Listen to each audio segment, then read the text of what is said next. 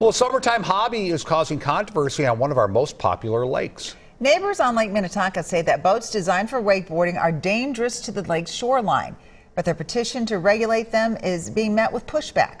The Lake Minnetonka Conservation District heard arguments for and against expanding regulations last night. The biggest change, increasing no-wake zones from 150 feet to 300 feet from shore. Adam Duxter spoke to one man leading the fight and others who say the boats aren't dangerous.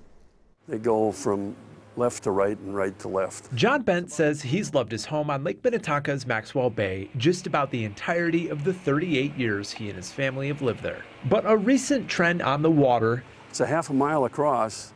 There's not a whole lot of space. Has him worried. A lot of my neighbors were concerned about the impact wake surfing was having on our bays. And while he says the crowding and music tied to wakeboarding is one thing, I would say the number one concern is the environmental impact. In recent months, he and others have asked for more regulations, keeping the boats further from the shore and other people. Some are now petitioning against that happening.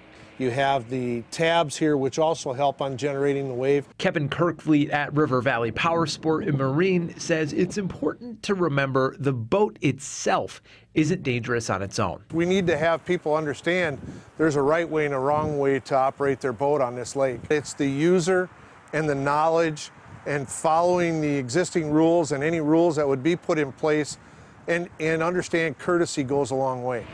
But Bent says the rocks falling along his shorelines are proof the boats can and do cause damage, and says he hopes ongoing research will only confirm new regulations are needed. This is very, very precious resource that we have, and we have a responsibility to take care of it, not only for the current generation, but future generations. On Lake Minnetonka, Adam Duxter, WCCO 4 News.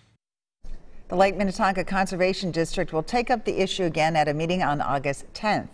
A representative says it would take a majority vote from their board to make changes.